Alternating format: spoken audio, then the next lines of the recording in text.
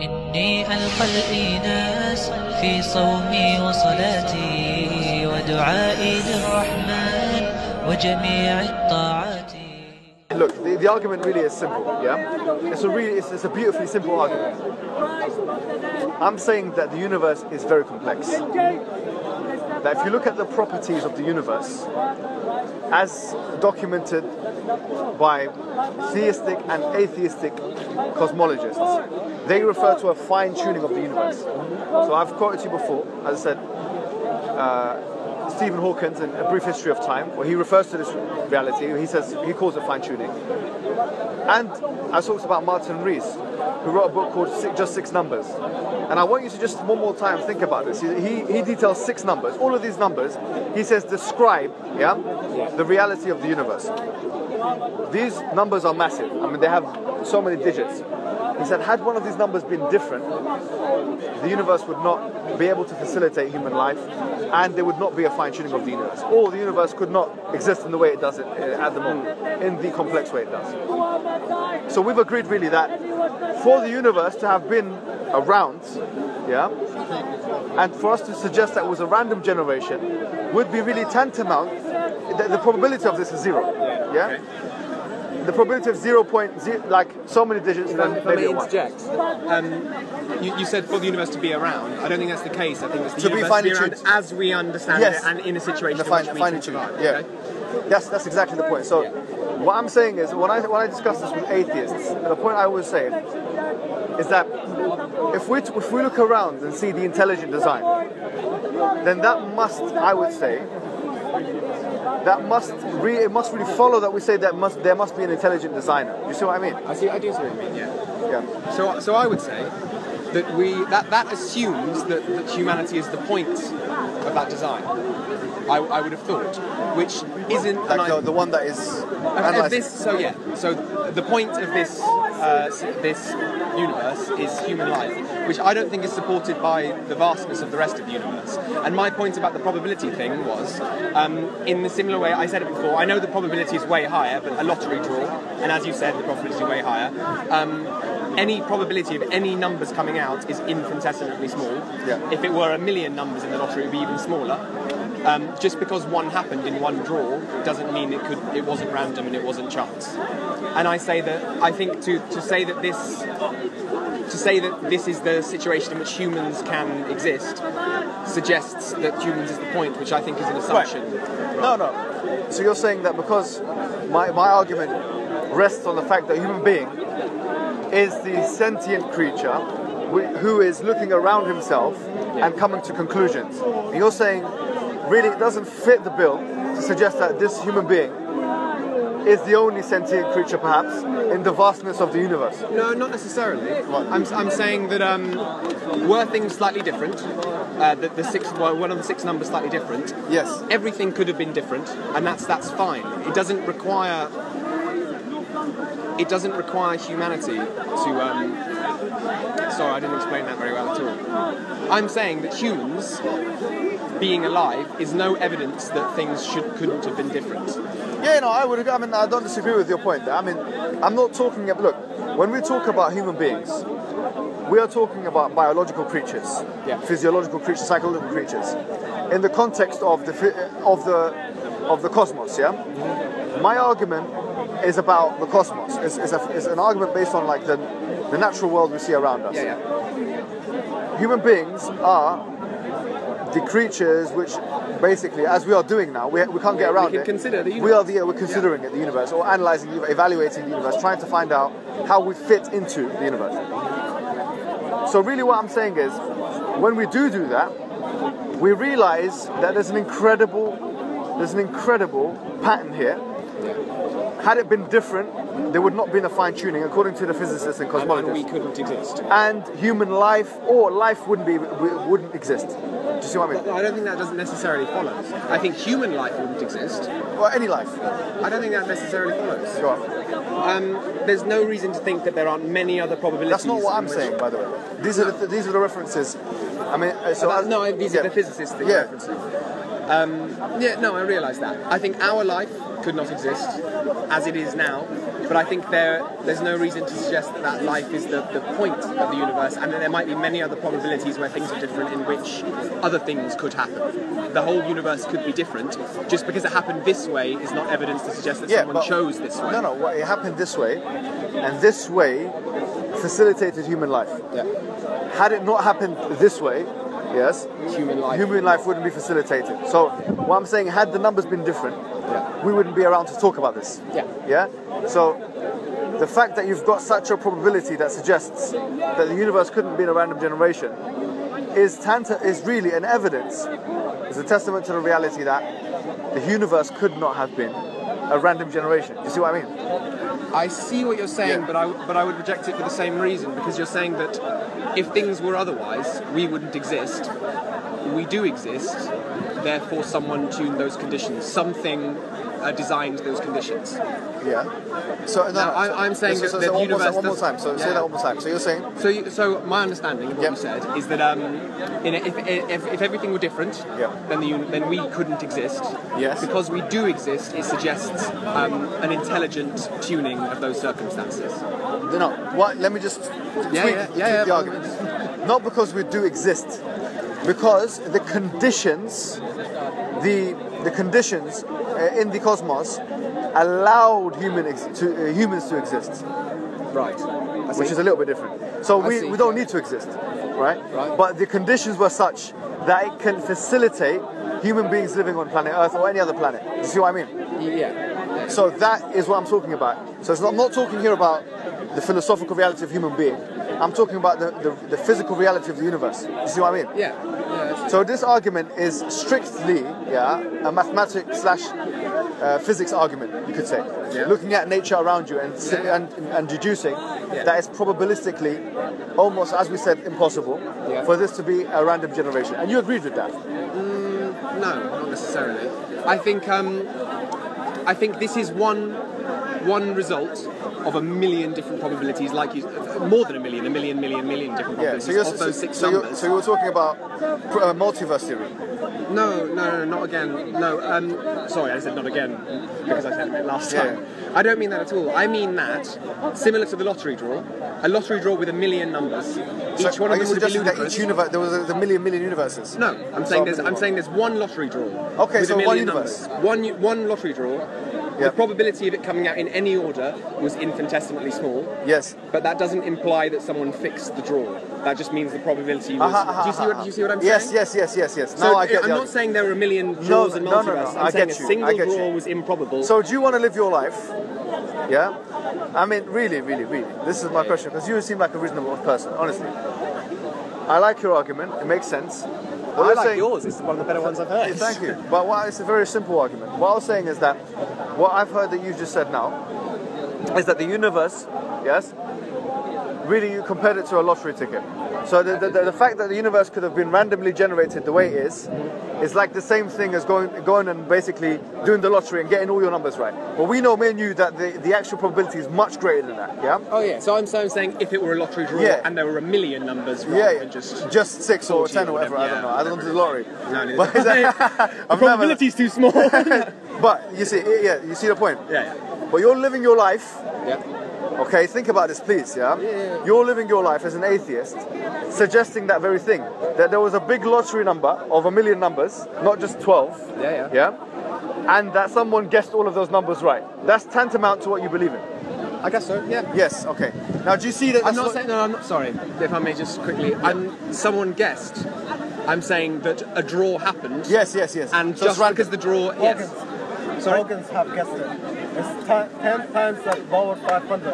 Hawkins have guessed it and said that the calculation for it is 10 times 500 that being a mistake. Yeah. 10 times 500. Can you imagine to the power of 500. The power of 500. Yeah. I'm saying it. I'm not disagreeing with the probability. It's a mistake, not because anything else. No, I'm not saying it's a mistake. I'm agreeing that the probability is infinitesimally small, but I'm saying just because it's small doesn't imply that it didn't happen. Just like how one lottery draw doesn't imply. So what I'm saying is you're admitting that it's so infinitesimally small, but then you're saying that it must have happened anyways. Yeah. Okay. So. But isn't that quite? Sorry, but you're an intelligent guy. Yeah. isn't that quite ridiculous? Because wouldn't it be more appropriate here to say, instead of believing in a lot, you know, it's really like this. If I have a big bag, yeah, of a billion letters, different letters, and I throw it, yeah, and it becomes like Shakespeare. Shakespeare's Macbeth. Monkeys and is there. typewriters. Do you know what I'm saying? Yeah. Now, if I said I got a big bag of a billion letters, I'm going to throw it on the streets. Yeah? I'm going to do it right now. 1 second. Let me throw it. And then it actually becomes Macbeth. Would you Macbeth and maybe Hamlet as well, and you know, Romeo and Juliet and all of it in order, and you know the way he said it, word for word, letter for letter. You know, it would not be something you would put your money on, right? No, but I would say if you did throw the same bag of letters, any combination in which they landed is as probable as it landing in Shakespeare's order. Even if it's random, any order. Yeah, but that's not what I'm saying. So I'm saying, so to believe that if I threw it and it becomes Hamlet. I'm not saying we don't make sense either. Yes. So you wouldn't take this kind of probability. No, but I would. You wouldn't put your life on this, would you? Or it resulting in Hamlet? Yeah. No, of course. You would not. No. So, okay, if you wouldn't put your life on it, so why are you putting your afterlife on it?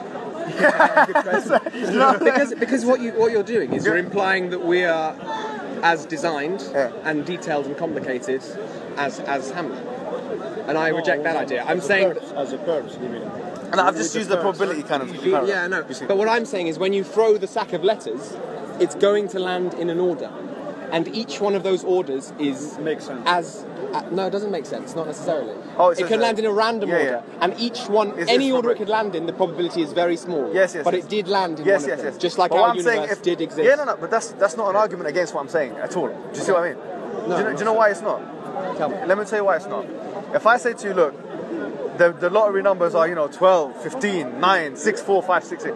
But then, someone says it could have been 1, 3, 4, 9, 7, 8, 9.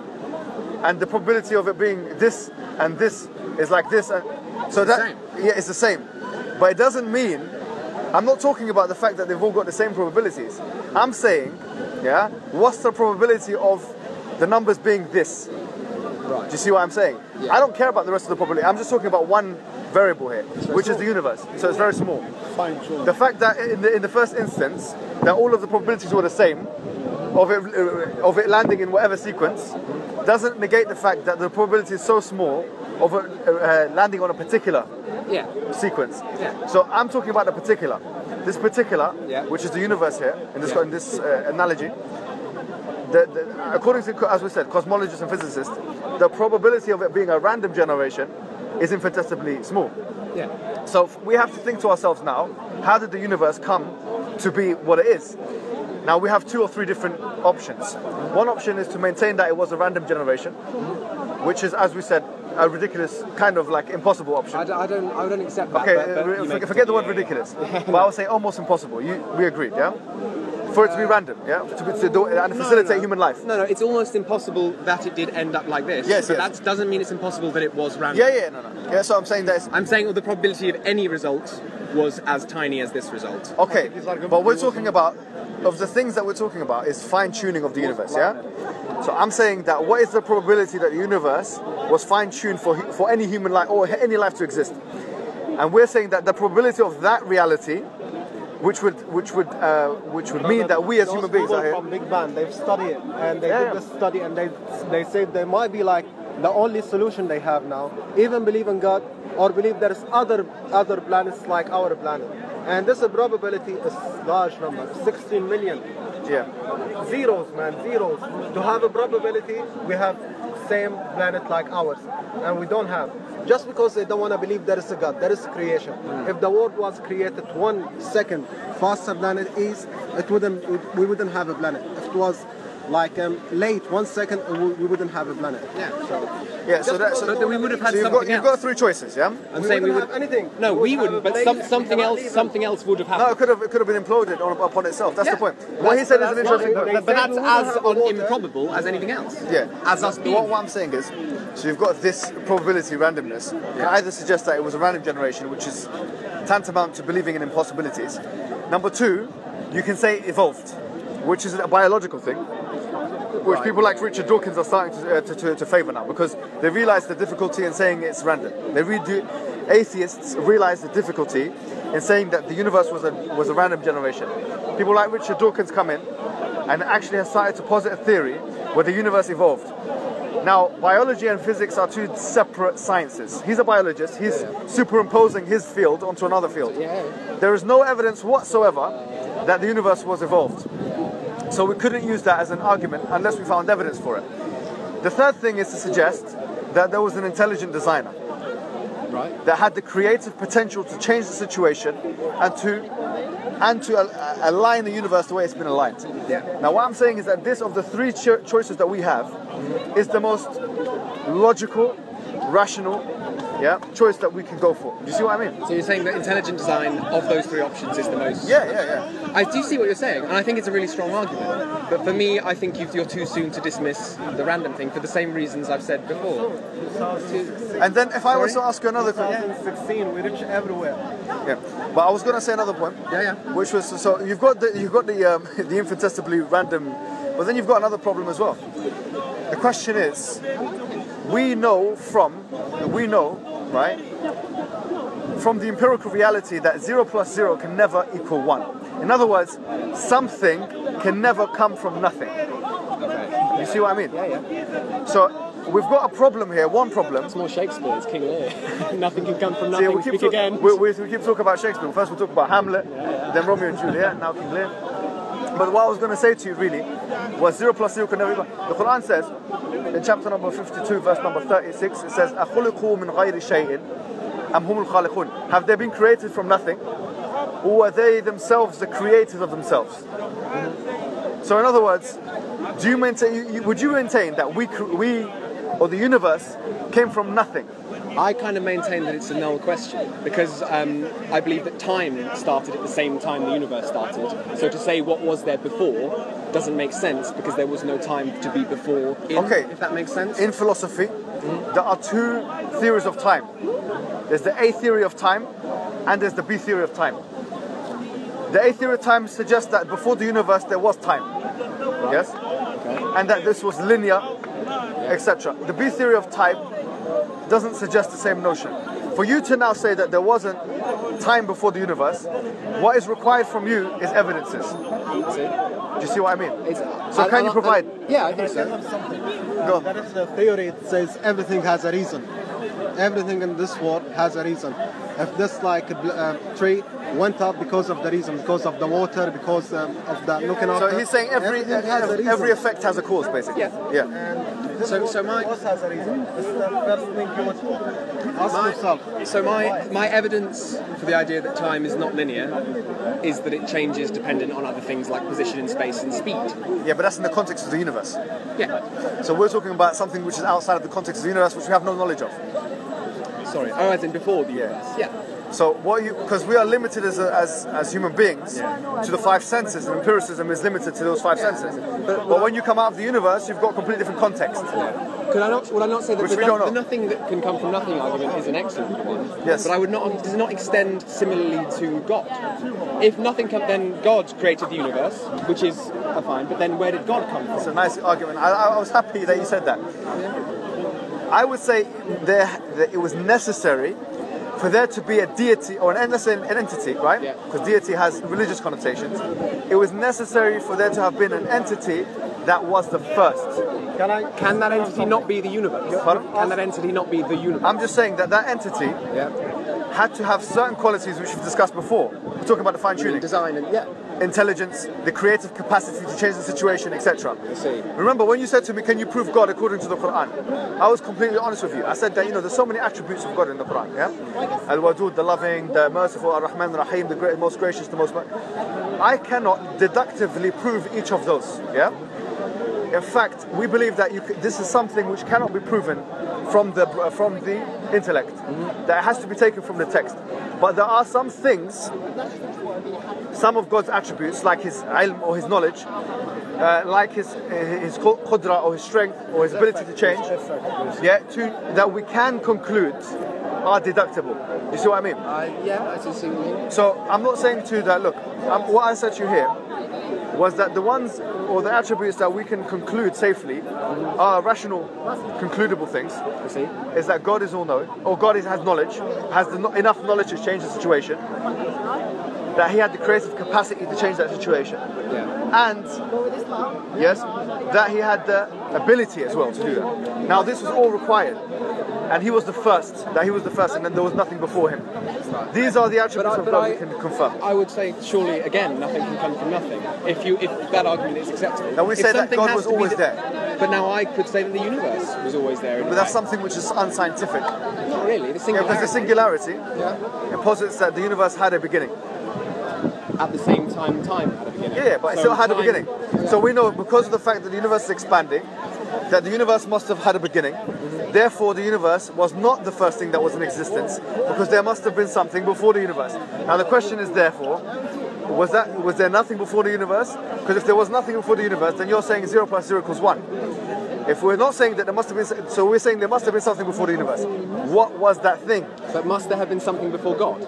No, we're saying that it's necessarily the case that there had to be an entity with no beginning. That was the first. Yes. Universe. I'm very happy to call that the universe. I would call that the universe as well. You're calling it the universe. Well, I've said to this young man Oliver. I would say the same. Yeah. I would happily say the same. And I might tag you in if that's right, because I'm cold and I want to go home. Man, thank you. It was great. Are you going to think about this? Yeah, definitely. And I'll be here next Sunday. Oliver, think about this and do one thing for next Sunday, like a homework. No, do. Read the Quran. And we actually have several in our house. Yeah, go read. You know what? I'll tell you where to read as well. Yeah, because it's related. Yeah. Read from chapter 50. Yeah. To chapter 57. And then I'll come back and I'll talk to you. And you come back and talk to me. No, don't read it from chapter 1. Read it from chapter 50. Chapter 50 to chapter 57. That will take you about 15 minutes. Yeah, 20 minutes to read. Thank you very much. Yeah. Thank you very much. I'll come back next Sunday and we'll talk again. That's right.